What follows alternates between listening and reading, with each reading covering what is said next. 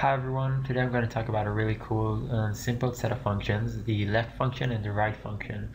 These made my life a lot easier at work because sometimes you get an array that contains information but you only want part of the information. Like in this list here, I have a column with names and birth years. Say I only want the birth years of each cell. What I can do is use the right function. What it does is taking a number of predefined characters which I want from each cell.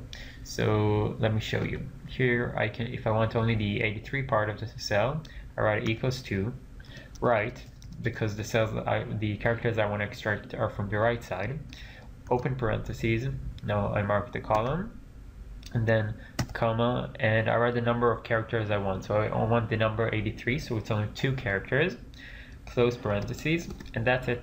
Okay, I can use it for everything here. So I got a column with the birth years of everyone.